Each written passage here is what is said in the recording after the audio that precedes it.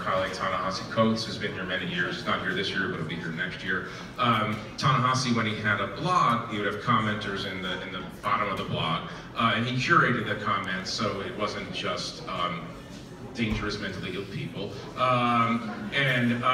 This commenter started showing up who went by the name The Cynic, right? Cynic. And his comments were unusually smart, and Ta-Nehisi noticed this and started talking back and forth with this person, and then eventually Ta-Nehisi would tell people around the Atlantic, I don't know, I think this guy's like a PhD or something, this is crazy.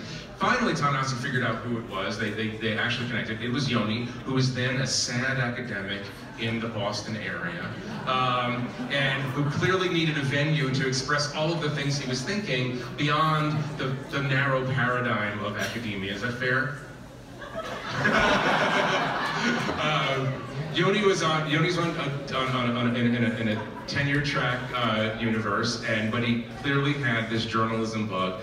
One thing led to another, and thank goodness Yoni made the decision to join the ranks of journalism and not academia, and he came to us, and it's wonderful to have a PhD. It's a little bit frustrating sometimes to have a PhD as your politics editor, because everything somehow relates to Andrew Johnson.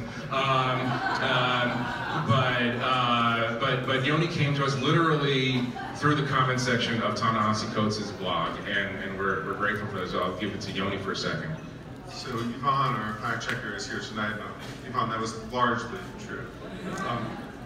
Every time I come to Aspen, I think back to my favorite speech that Abraham Lincoln ever gave, which was, just kind of validate this, which was to the Wisconsin State Fair. What he was supposed to do was stand up there and say, great pumpkins, you guys did great, wonderful corn. And instead he gives this rambling, meandering disquisition on how great state fairs are. And he's really describing the Ideas Festival. He says, you guys come here from all over, you're on your own farms, you get new ideas. You see that other people in other places do things in different ways, and then you want to do it that way. And you see that other people have done it better, and it inspires you to emulation. You see the extraordinary accomplishments that people have made in other fields, and you want to do extraordinary things too, and this is the genius of America. I think about that a lot because I'm thinking three things about education these days. One is we know that access to higher education in particular, and educational attainment, is becoming constricted. Fewer Americans are particularly from the working classes, lower middle classes, are able to get access to the kind of public education that once served as the ladder up in this country. The second thing I know is that this was, in some ways, a realignment election, and despite your injunction to stay away from Trump, I'm going to go there. This was an election in which the critical dividing line was education, and that was new.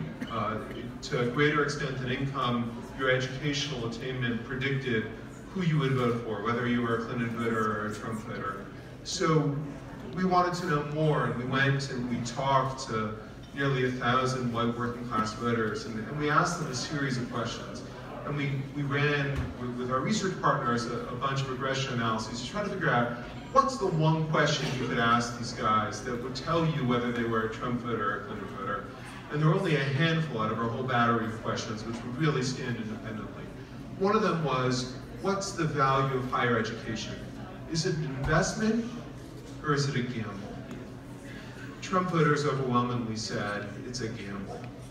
And I think back to that speech that Lincoln gave about what it was that made America a special place. It was the sense that you could go and you could learn and you could attain and you could achieve.